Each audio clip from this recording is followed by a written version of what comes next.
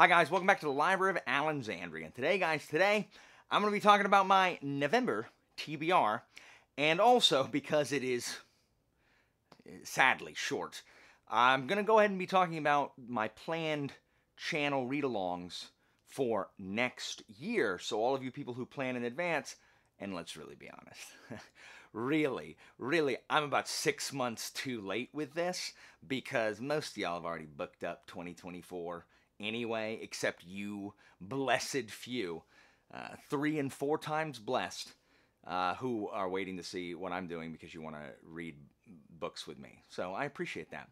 But if you have not made plans, this is your chance to join a channel read-along. That's right, they're back. I did not have any this year, really, but last year, that was really the only thing successful on my channel, was the fact that I had 4 successful read-alongs. We read a trilogy each quarter, which was awesome, and it was the most fun I had last year. I used to do several more on my channel, but if you know the lore, Brian Stavely destroyed my empire from within. So, but without wasting any more time, let's get down to business. Let's go ahead and talk about the things I'm going to read this month and the stuff that you can jump on right here in advance that we'll be reading next year. But again, let's be honest about that also. Ain't nobody gonna jump on it. Ain't nobody gonna jump on it. No matter what I suggest. I suggest all this stuff, and no, because the stuff I want to read just, I guess, isn't widely appealing. But that's okay. For those of you who are gonna jump on it, it's gonna be awesome. All right. So I only read like 1 book in November or October, which is very sad. And it was book 1 of the Fencer trilogy by K.J. Parker. That's right, K.J. Parker book, suck it. Called The Colors in the Steel. And, you know, you can wait to see what I thought about it. But it's Parker's first book, K.J. Parker's first book, not Tom Holtz's first book. But the first book he published under K.J. Parker. And it's filled with the stuff that's going to be his trademarks later as K.J. Parker. It reminded me of a lot of his other books. So book 2, it will be on Boosh, The Belly of the Bow, by K.J. Parker. Book 2 of the Fencer trilogy will be on the docket for November. In addition, I'm already reading Grave Empire, which is an arc of the new book by Richard Swan, the author of Justice of Kings, and it is set, I think, 100 years or so after the events of the Empire of the Wolf trilogy, which ended with Trials of Empire, and it is flintlock fantasy. And guys, you guys know, I'm on the quest for flintlock fantasy that one day will be completed, but I'm on the quest. In fact, my quest for flintlock fantasy is actually what led me to K.J. Parker, because I would actually suggest that K.J. Parker has that flintlock vibe, if not actually flintlock, because they don't really have guns, but they certainly have cannon. And, well, no. Sometimes they have cannon. It really just depends. But, yeah, there's black powder, and sometimes that doesn't always work out. And I don't know what it is about flintlock fantasy. The best one so far that I've read is Guns of the Dawn by Adrian Tchaikovsky. Go check it out and read it. I don't know why flintlock doesn't have a standard bearer. And I realize that right now its standard bearer is Promise of Blood, the Powder Mage trilogy, which is a cool concept. And as you know, I did not enjoy Promise of Blood all that much. I thought the first 10 chapters are actually really good. The prologue is one of the best ever. And I think it got away. And I don't think it really deserves its position there. So I keep waiting for the breakout flintlock fantasy book. The Shadow Campaigns by Janglo Wexler should have been a runaway, because Thousand Names is absolutely tremendous. I think it also falls apart a little toward the end of the series. Regardless, Grave Empire is set 100 years in the future in the Empire of the Wolf, and I don't know why Swan won't read K.J. Parker books. Oh, probably because I suggested it. But the stuff that he loves about, like, logistics in war, there's already a bunch of that right at the beginning. Now, don't let that turn you off of it. I just like all the stuff that is there at the beginning. He doesn't actually spend pages talking about logistics the way Parker does, but still. So I'm currently reading that. So I'm going to read that and Belly of the Bow. In addition, got to finish the stuff that I didn't finish from the previous month, which is Pompeii, Curse of Chalion, my patron pick. And I think those are it. Yeah, and my Discord has decided they're also reading Nation by Terry Pratchett, which I also want to join in on, which is a standalone non-Discworld book by Pratchett. It's supposed to be really good, so I want to read that as well. So those are the things that I'll be reading in the month of November. The good thing is in November I do get a Thanksgiving break, so I have some more time to read, which is awesome. But I'm also going to be using a lot of that time to record Prophet of Adan, Book 2 of Philip's trilogy that I have been commissioned to do the audiobook for. All right, so from January, February, and March, we are going to be reading Boosh, The Alchemy Wars. I think that's what it's called. Should I literally just looking at it? Oh, got it. By Ian Tregillis. And the first book is The Mechanical. I don't know what the other two books are called, but you can look it up. This has been, again, one of my super early TBRs. I found this series. And I ain't never heard anybody talk about this. I have heard people talk about, like the Milkweed series by Ian Tregillis. Is that what it's called? Yeah, the Milkweed Triptych. Bitter Seeds. It's like an alternate World War II book. But this is, anyway, this is about the Dutch Protestants versus the Catholics. And I think the Pope has like cyborg or android like mechs or something. My name is Jax. That is the name granted to me by my human masters, but I'm a slave, but I shall be free. Set in a world that might have been, of mechanical men and alchemical dreams, the new novel from Ian Tregillis confirms his place as one of the new original voices in speculative fiction. I don't like the fact that there's like, it's not like a summary on the back, but I am fairly certain it's Catholics versus Protestants, and metal men are being used to fight it. And so it is like alternate history slash sci fantasy. Anyway, it looks really cool, and it could be really good. It could also be terrible, but you know what? All of the trilogies that we read 2 years ago were good, at least in some way. So you know what? We're gonna read it. We're gonna start the year off right with The Mechanical, and then February read book 2, February read book 3. So I haven't actually run this by anybody, so I don't know who will be co-hosting with me. You know what? Maybe no one. So who knows? Who knows if someone wants to host with me? Otherwise, I'll just run a discussion by myself with anybody who read it. I'm hoping that it's really good, but we'll see. I'm trying to offer like 4 different like feel type things. Who knows? I didn't want to start the year off with this one, but knowing how my schedule is in the month of March because of my state competition with my kids, I was not going to have the time to read this next series that we're going to do April, May, June, and July. I just wasn't going to have the time. I just knew I wasn't going to have the time because of the sheer amount, just the volume of the next ones. Because these next series is actually going to be a 4-book series. We're actually doing a quartet here. I know, change it up a little bit. We're going to do a quartet here in this from April, May, June, and July. It's going to be Boosh, Dreaming the Eagle by Amanda Scott. And this is the Boudica Quartet. Now, these are long. This book is like almost 700 pages. And I'm fairly certain the other ones aren't any shorter. So this is going to be a long commitment. However, I have heard nothing. Like, I haven't heard anything but good things about the Boudica series. At least Dreaming the Eagle, the first one, for sure. The Brothers Gwyn cannot say enough good things about it. Now, I love the Brothers Gwyn, but I feel like they led me astray on Gates of Fire, because I did not enjoy Gates of Fire by Stephen Pressfield, and they like that a lot.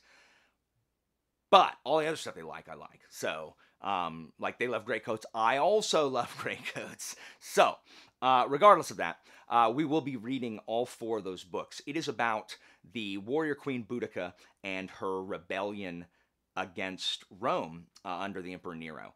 And Boudica is actually, the Boudican Revolt is actually, I actually know, I don't know a ton about the Boudican Revolt. I know how it begins, I know how it ends, but Roman Britain is not a specialty of mine. I don't actually know as much about Roman Britain as I wish I did.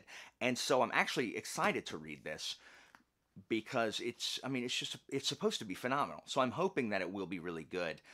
We have had mixed success with our historical fictions. In the past, the Cicero trilogy that we read first in the year of Readalongs was just phenomenal. It was so good. Like Robert Harris was just so good. Imperium, still one of my favorite books. So good. And Augustus by John Williams, absolutely tremendous. One of my favorite books ever.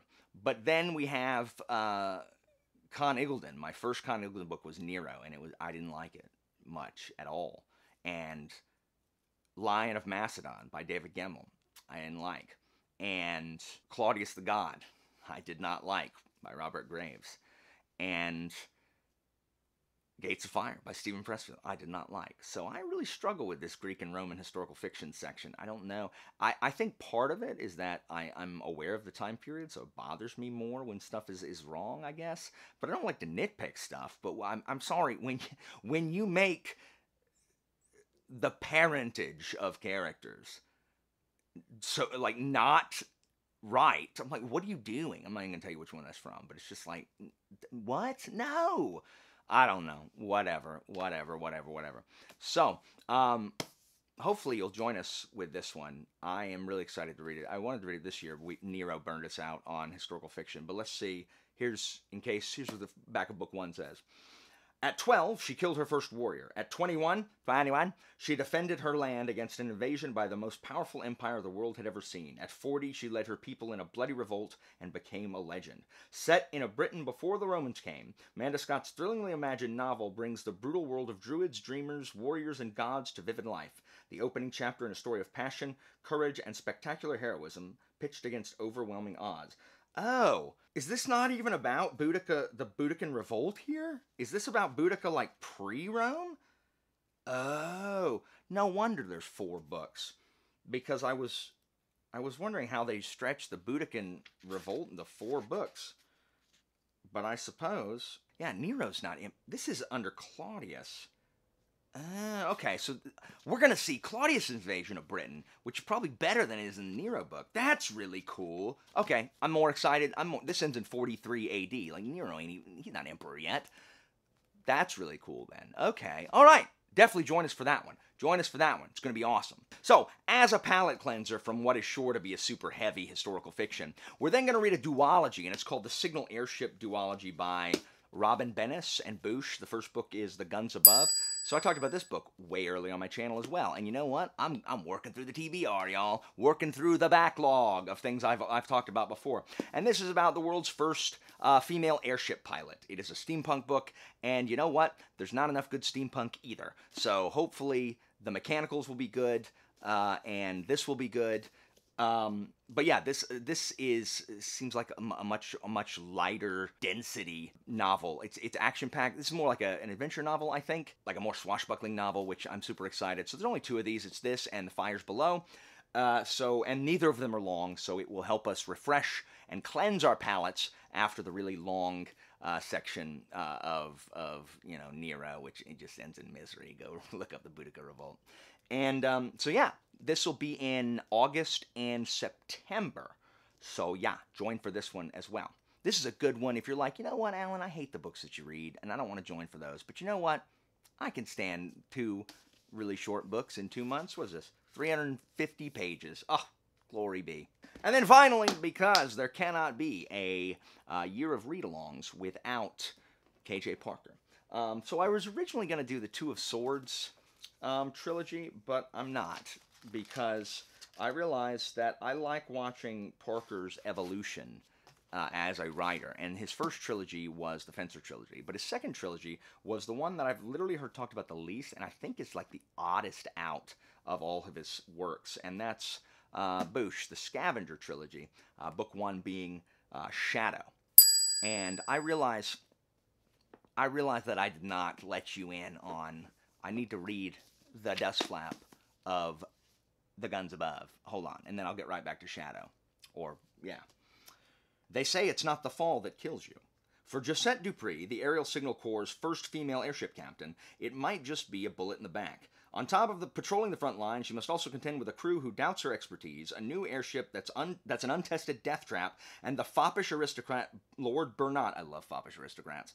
A gambler and shameless flirt with the military know-how of a thimble. Bernat's own secret assignment is to catalog her every moment of weakness and indecision. So when the enemy makes an unprecedented move that could turn the tide of war, can Josette deal with Bernat, rally her crew, and survive long enough to prove herself? We'll see. Guys, that is 3 trilogies that are all about war. Or 3 sets of books. I may enjoy war in books. Anyway, K.J. Parker. So we'll be reading this in October, November, and December. Just like this October, November, December, we're reading the Fencer trilogy. And the previous October, November, December, we read the Engineer trilogy. And so yeah, might as well keep it up, right? So a man wakes in the wilderness amid scattered corpses and inquisitive crows. He has no memory of who he is or how he came to be there. The only clues to his former existence lie in his apparent skill with a sword and the fragmented dreams that permeate his sleep. The evidence of his past must lie somewhere, but masquerading as a god in the company of the mysterious Copus seems an unlikely place to start looking. Yet as their journey leads north, answers begin to emerge. Each one points to a riddle far more complex than he could ever have imagined, and a truth he may not wish to believe. So, who knows? I don't even know. I don't know what that crap's about. All I know is that Parker, can be super weird stuff, where I don't know what's happening. That's kind of like the Fencer trilogy or the first book where I'm just like, what is going on in this book? So, anyway, so please join us for some chat-alongs, and I'm happy if you want to join any of these to have you on camera. I usually have 4 people on camera. That's how I've done it before. And you know what? If not, then I'll, just whoever in my Discord does it, will do it. Oh, and I almost forgot. A bonus. Boo, woo, woo, woo! You've just won a bonus read-along. And this is a reread-along for those of you who have not yet taken the plunge, who want to join me in one of my absolute favorite things on the planet, and that is the Great Coats. Because starting in June, July, August, September, we will be reading as a bonus read-along, because it will be a reread for me, but a first-time read for Sal and Anitha and other people who have wanted to read it, and I am super excited, is The Great Coats. They Victus! Book 1 is Traitor's Blade, that we'll read in June. And guys, I know some of y'all already read it, and you never went past this book, and that's fine. You don't have to, I'm not talking about you. There's no reason to put down, I hated that book, I'm not reading it, I hated it. Okay, guys, we have got to understand that just because you're on the internet, doesn't mean you have to share every opinion. On someone else's thing. I realize that I'm sharing all my opinions. That's fine. But this is, don't come in here and you don't have to share all that stuff. If you hate something, that's okay. Now, some of y'all I know super well, and I know y'all gonna hate it. Evie, go ahead, write down, and be like, I hated it, whatever. Yeah, guys, I agree. Chapter 21, no one likes it. No one likes it. I understand. I don't understand its purpose. I don't understand the whole character's purpose that is introduced there. I'm not certain that the whole series is not richer without them. However, I still love the Great Coats. I love everything about it. And yeah, is it perfect? No. But all of the things that a lot of people don't like, I like just fine. I'm prone to speeches. I love speeches about justice. I love Here Comes the Cavalry. I like, heroes being drilled down to their absolute core before succeeding. And I love what it says about the nature of justice and memory and what we fight for and loyalty and people who are trying to be good in a world that doesn't want them to be. And the power of memory and history and words to sway people toward the path of good, like Isocrates in ancient Athens, who taught rhetoric like the sophists, but unlike the sophists, believed that rhetoric should be used to persuade men to follow the path of virtue, not to win political office, which is what the sophists taught. Anyway, so I'm certain that Anitha and Sal will be joining me in that. And that'll be, June, July, September, August. Why can't I remember the months? June, July, August, September. And we'll be reading one each month for there. I love The Great Coats. It's just a meaningful series to me. One of the first series that I really, really loved on BookTube. And one day I'm going to meet Sebastian de Castell in real life. I have not yet. Mostly he's in Canada, and I haven't been able to go to the cons that he's been here in the States. but he's still one of my favorite authors. So you should definitely join that as well. So anyway, guys, that's it for me for today. This has gone way longer than I actually wanted it to. And I'm not super good at self-promotion. And, you know, people say that and sometimes people are disingenuous. I don't know. It's just hard. But if you haven't, you should go support Philip and my burgeoning audiobook endeavor. And buy the Way of a Dan audiobook. Even if you don't, you know what? Even if you don't listen to it, that's fine. just buy it. Like, buy it to support Philip, to make it worth giving me an opportunity to do it. And I've really enjoyed it, and I'm enjoying recording the other ones. And if you liked it, please tell people. I think I would like to get more work doing it. It's very hard because because of my full-time job, I don't have a lot of time to do it. So Philip has been very, very patient. I think most people aren't, but you know, who knows? I sure wish like KJ Parker got to pick who edits his or narrates his, or else, because then I would just narrate the first few chapters of Folding Knife and send it to him. So, and be like, hey, you want me to finish this? At any rate, you know, support it if you can, and you don't have to. But at any rate, thanks guys for watching. That's it for me for today. And as always, information about my Patreon and Discord is down in the description. And I'll see you next time, guys.